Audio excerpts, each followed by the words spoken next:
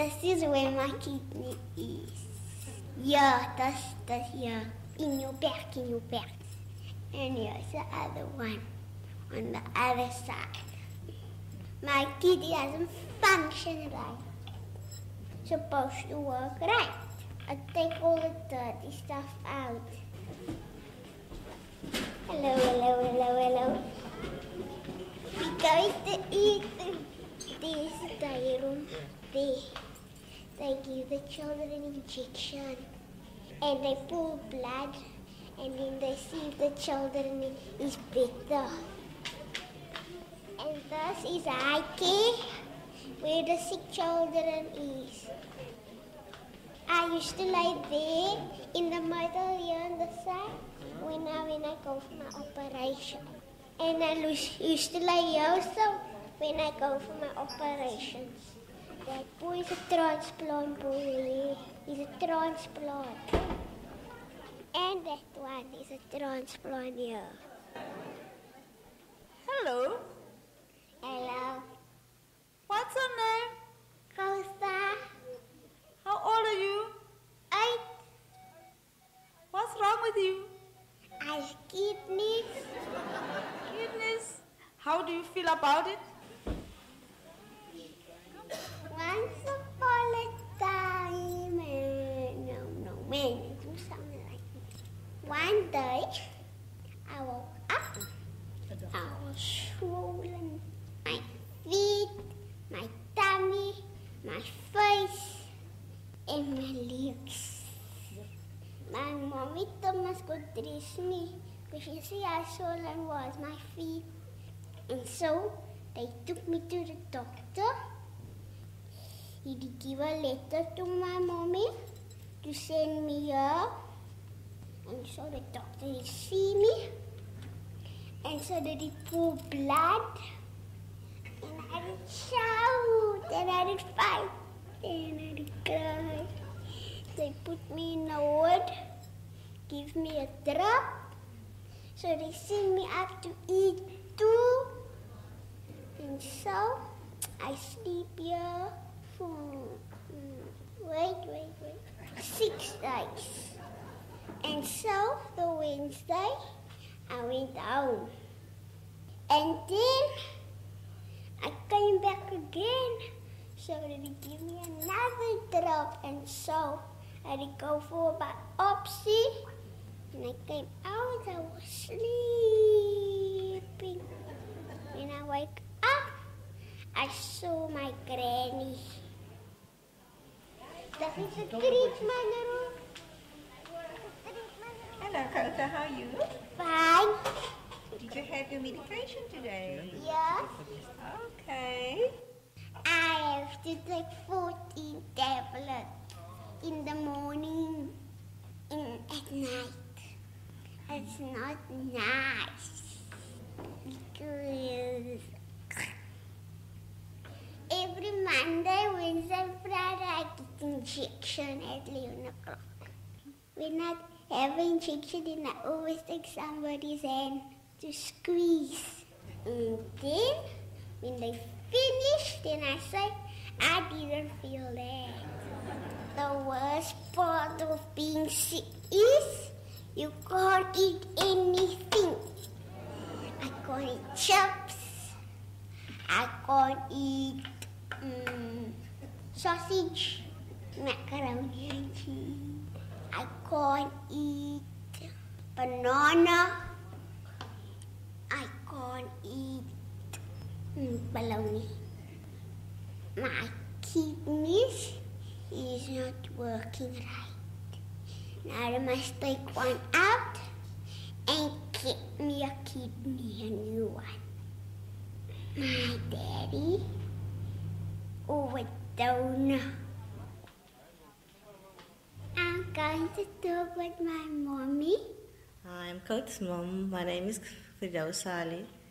Why did you cry when I got injection? Because if I see you in pain, I'm in pain. When are the doctors gonna give I test for the kidney? Well, I think this year, 2009, is our year. We're still waiting on doctors' feedback, but I don't know, so long we get the kidney this year. Okay. When is Daddy going to give my kidney? Well, Daddy's gonna give the kidney, as I said.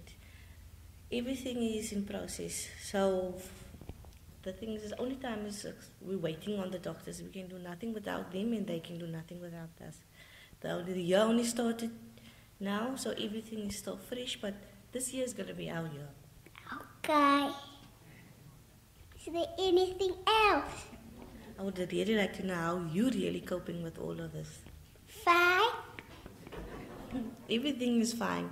Give me more in detail. I'm happy.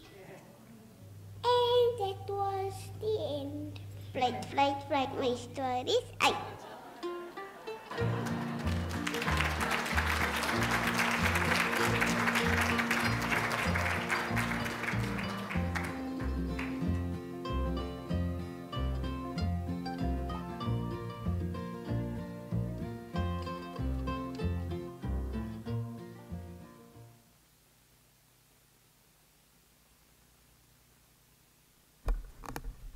Hi, everybody. Hi, everybody.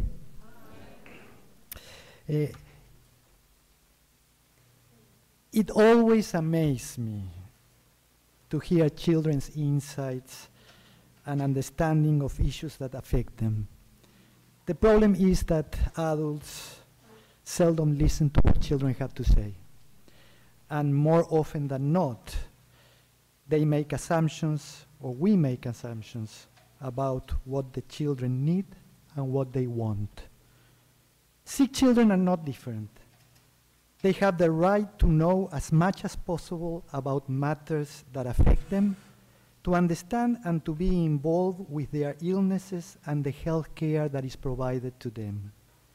They need information about the hospital environment and what is expected, their health condition, diagnostic procedures and treatment options, possible outcomes of these treatments, the degree of likely pain and discomfort, and above all, to be able to ask questions and be reassured of the support and care that they will receive from their parents, caregivers, and health workers.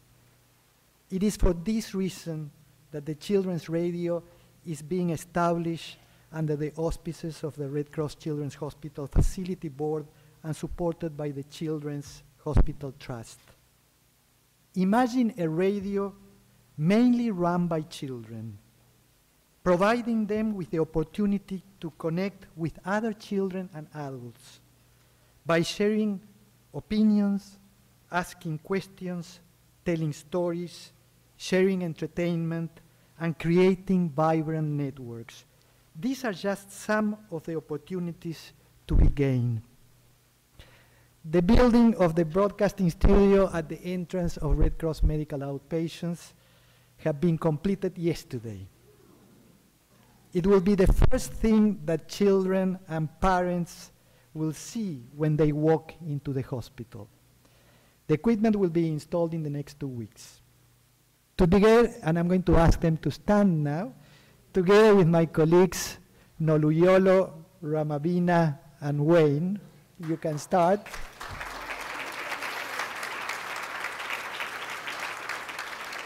Thank you.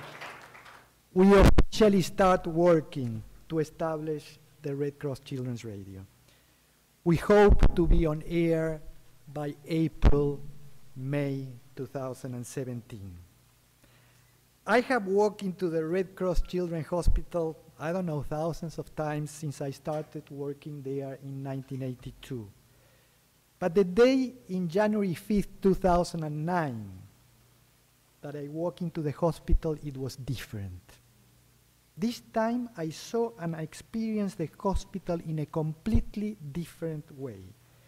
Each of the child reporters that we have trained took us through a tour of the places they know well. With the field recorders hanging from their shoulders and the microphones in their hands, they walk through the familiar places, talking to the people are telling about their own experiences of being sick. The corridors, the lifts, the wards, the ICU took a different dimension when seeing them through the children's eyes and listening to their stories. It was a privilege and a humbling experience. In reflecting on the training workshop that we ran at that stage, we are confident that the Red Cross Children's Radio can make a difference and have an impact on healthcare workers, hospital management, parents, and of course, the children themselves. You just listen to Kothar now. That was 8 years ago. Kothar got her kidney last year. She's 16 years old and will be running her own slot in the radio station. Now I want to introduce you to somebody that is not with us anymore, Noni. She died 2 years ago, but she was very happy for us to share her words and her programs. And listen for yourself and see what you think.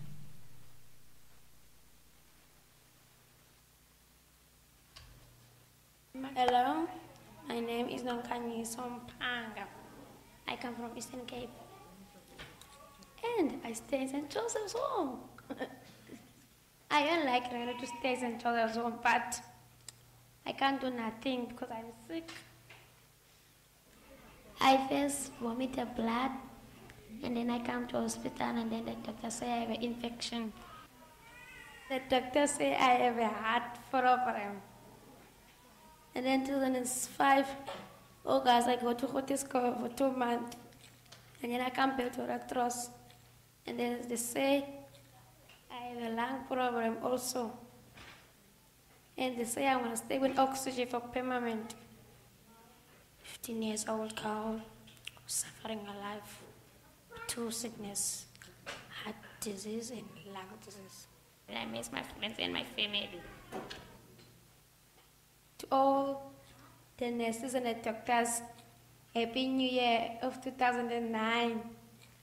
I hope they enjoy their work. And I say thank you for all the things they've done for the children in the Red Cross Hospital. And I just hope I will enjoy this year and stop getting sick. And I want to do a question to one of the sisters or one of the doctors. And I want to ask how they manage, how they feel inside if these children was their children, what they would feel. My name is Dimitri Erasmus, and I'm the Chief Executive Officer of Red Cross War Memorial Children's Hospital. How may I help you this morning? How do you feel inside in your heart when do you hear that one of our children is dying? How do you feel about that? I feel very sad when any child is ill. So any child who comes here who is ill, I feel very sad about it. So I feel even sadder if I know that a child is going to pass away. But, you know, I think it's part of life, part of growing up, but it's a very difficult one, whether you're a child or an adult, to be able to come to terms with somebody who's so ill that the person is going to die. It's very difficult. My brother was killed very young in an accident.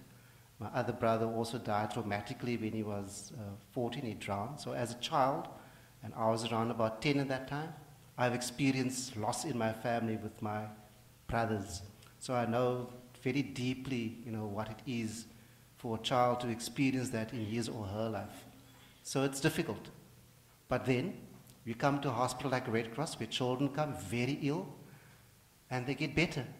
So the hospital and any clinic is in fact an area of hope, because there's hope that you'll actually get better and hope that you'll go home and join your family and feel renewed again. But yes, of course, not everybody who is ill can be cured and healed 100%. Does that answer your question? Thank you very much. I just want to say thank you for all the doctors and the nurses, the things they've done for all the children getting better and go home. And we've got to thank you for always giving us a good laugh and always being so cheerful. Thank you. Hi people, that was Sister Wingley from B1 Red Cross Hospital. Sometimes I feel so sad sometimes I try alone because I think to say my heart is leaking. I got my heart leaking, but no one put a hole in my heart. There's a lot of people, they say they have sickness, but they're getting better, getting home. I'm just trusting in God. Trusting in God. I just hope my family prays a lot for me, and I praise myself. I hope God bless you, all of you, and I hope I'll get better and go home to my family. Okay, bye.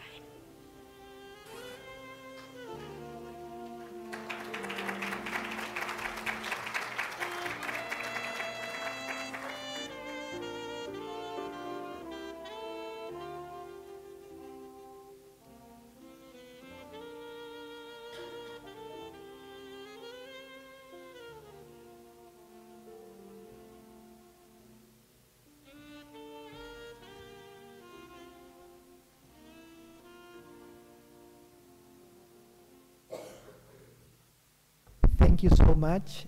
Hopefully, in the next Child Priorities Conference, we have child reporters that can come and interview all of you. Thank you.